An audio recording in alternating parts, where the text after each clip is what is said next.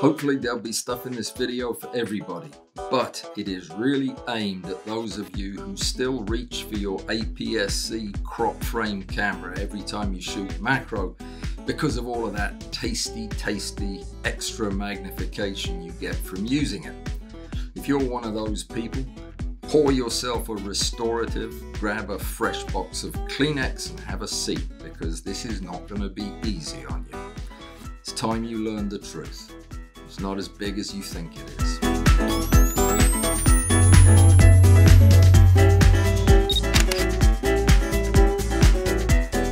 Before we get started, there are 4 things that I want to mention to you. Number 1, stay till the end of the video.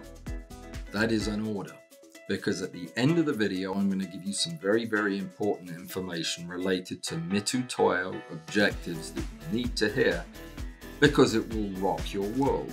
And for those of you over 70, having your world rocked is a good thing. It sounds dreadful, but it's not. It's a good thing. So stay till the end of the video. Number 2, to my Patreon people, you are the best. You rock my world. Please keep doing what you're doing. Number 3, if you're a fan of the ping pong ball and you've always thought it would be good to use as a diffusion tool in your macro photography, and you're getting results that aren't what you think you should be getting, the problem is probably the seam in the ping pong ball. What do you mean you didn't know there was a seam on a ping pong ball? How do you think they get the 2 halves together? I recommend using a rig something like this. It's known as the orientation-dependent distributed bidirectional axiolateral lighting system, oddballs for short, and it's remarkably effective for photographing textures. The reason for this rather specific design is because the seam was often getting in the way. If I didn't plan these things properly, I'd end up with a big heavy seam that was casting a shadow right across my texture. The way to avoid getting unwanted shadows in your photographs is to plan your seam position right from the word go. So the first thing I do is check for TMI, which is trademark interference. As demonstrated here, what you're looking for are trademarks that fall squarely on the seam.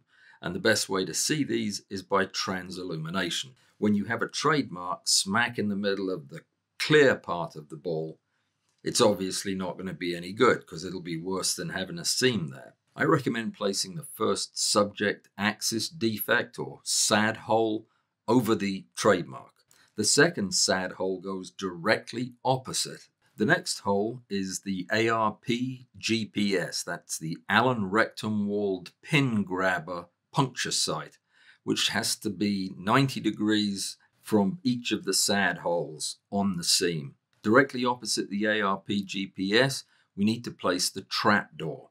Now, the trapdoor is for accessing the pin grabber and placing our specimen before retracting it back into the oddballs. I spent a lot of time researching to find the best tool to work on the oddballs. What I came up with was the DD Shushi, the double dangerous superheated ultra sharp sphere incisor. Not only is this device as sharp as a razor blade, but it's also as hot as the sun. And here's a pro tip: keep the DD Shushi moving. Even a moment's inattention can cause the table tennis ball to explode in flames or melt completely. And best of all, this thing is real. This is something that I've been using in my studio for many years.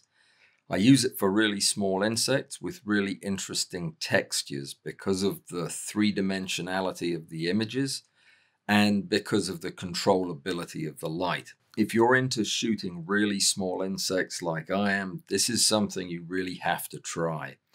It's a very effective lighting tool for the tiniest of bugs. If you're not familiar with this technique, and this is something you want to learn more about, there is going to be an advanced macro photography course coming out. I don't know yet what platform it will be on, but it will be purely technique, how to, and it will be detailed. I mean detailed, through the microscope detailed. So if that's something that might interest you, keep your eyes open for it, and I'll give you some more information as soon as I have it. This is great for shiny insects. You really need to be doing this. Number 4 is to the guy that sent me an email yesterday asking me a question, but first making a statement. The statement was, "You are one weird old man." I should have stopped reading there. The question was, what do you do for fun? I do all the normal stuff that everybody else does for fun. Posing a couple of dead flies as lovers, kissing to say goodbye through a pane of glass at the county jail. It's very touching. I had a tear in my eye when I did this. Normal stuff. I also photographed some ladybirds. This is Audrey and Winston and their son Maggot going on holiday. What do you do? This whole idea of using a crop frame camera to get more magnification is a very persistent misunderstanding. Let's first look at why people think it is the case. So here is a photograph of one of my favorite skipper butterflies, and this was shot on a full frame camera. I put the same lens on a crop sensor camera, also a Nikon. This one was a D7500. Now, when you position these photographs side by side, your brain really wants to believe that the crop sensor butterfly is bigger. And that's only because we have an indefinite frame of reference that is that bounding box of the frame size. There aren't any really strong visual clues to explain to us why these boxes that appear to be the same size are different, unless we look at the pixel counts, which we don't. We're just going to look at the two photographs. We're going to jump to the conclusion that the butterfly on the right is bigger. You've got more magnification from that camera. Let's talk for just a minute about what a lens does, because it really just has one job, and that is to magnify. Now, the factor by which it magnifies may or may not be above 1. So its magnification may make the subject smaller, but that's really the purpose of the lens. Of course, today's lenses do other things as well. They focus for you, or they allow you to focus them, which gives you a little bit more physical freedom of where you're going to be. And also they correct the aberrations that result from using any lens. Every lens causes aberrations. It's just how much and how well they're corrected for. Now, whenever you measure things, you need to have a conventional way of doing the measurement so that everybody knows what you're talking about. And in camera lenses, we use a thing called the maximum reproduction ratio. Before we get too caught up in the macro lens world, let's talk for just a minute about a simple lens. It's a 50mm f1.8D. It's a Nikon lens. It's a very, very sharp lens. It's less than $100. Also has a manual aperture ring, making it particularly well suited for macro. This lens has a maximum reproduction ratio of 0.15. That's the same thing as saying at the minimum focus distance, this will give you an image that is 0.15 times the size of the actual subject you're photographing, which is at the minimum focus distance, which for this lens is 18 inches, 1.5 feet. So when we describe the maximum reproduction ratio of a given lens, that is what we're saying. We're saying that at the minimum focus distance, this lens will produce an image that is X times the size of the actual object we're photographing. Now, a macro lens is a very special case of that. Most macro lenses are macro lenses based on the fact that they have a 1:1 or a 1.0 maximum reproduction ratio. Now, there are plenty of macro lenses that have a ratio of 1:2, meaning that the image on your sensor is half life size. Some have magnification ratios all the way up to 5:1, meaning the image is 5 times larger than the subject. The Canon MPE65 is one of those lenses. Now, this is important information to have about any lens, because it's going to be the crux of choosing the right camera for your macro photography. So here's another photograph taken with a full frame camera. And again, when we look side by side at a photograph taken with a crop sensor camera, it appears that our subject is magnified. That is a very successful optical illusion. We have to remind ourselves that that's not the case. The lens determines the magnification, not your camera.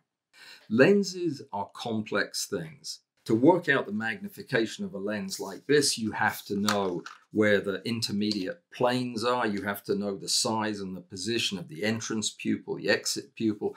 You have to have a lot more information than Tamron puts in their spec sheet. And we don't have that. So whenever we use a calculation, we are estimating information about that lens and about its magnification. If you want to know the magnification of a lens, measure the magnification. That's the only way you'll ever know. Put it on a stand, find its minimum focus distance, and photograph a millimeter rule at the minimum focal distance. You just have to then add up the number of visible millimeters and you know exactly what your maximum reproduction ratio is. And that's what I always recommend. Any calculations you do are going to be inferior to simply measuring it. So instead of trying to figure out all of these complicated mathematical equations, we take something of a shortcut by using a generalization that's called the thin lens formula.